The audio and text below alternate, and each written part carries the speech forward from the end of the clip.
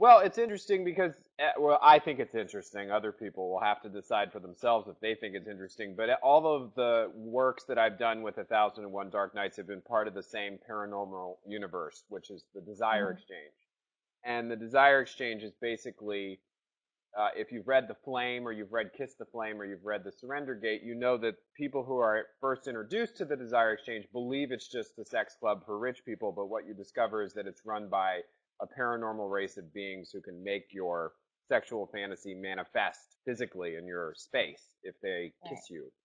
So I wanted to do something that was not paranormal, and I wanted to do something that was contemporary and set in Dallas and about Okay. a hot cowboy and all this sort of stuff. And my initial plan was to have it be a Desire Exchange story, and then I realized this was actually a story about someone who does not go to the Desire Exchange because she realizes Mm. that the love of her life is already in her life. Usually the Desire Exchange is where you go if you're not in touch with what you want or who you are or what your fantasies are. You Right. need to live something out before you can get clear about who you should be with.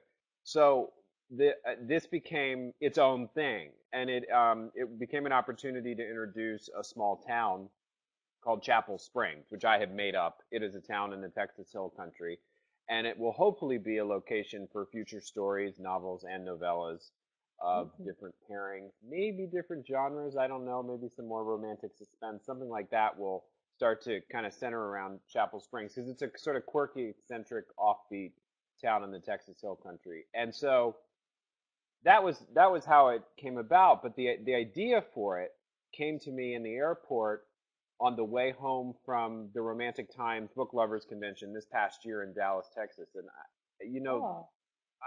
I like to say this is what I said in the Dark Knights newsletter, but usually ideas for me come out of a place and something someone close to me is going through. And I had just spent a week in Dallas. I have a lot of family in Dallas, so I saw them while I was in town for the convention. And my father came from there, and there's Texas roots all throughout my family. So I felt very inspired creatively. But at the time, a lot of my friends were going through some really nasty divorces, and I wanted to Mm. write a happily ever after for them. Mhm.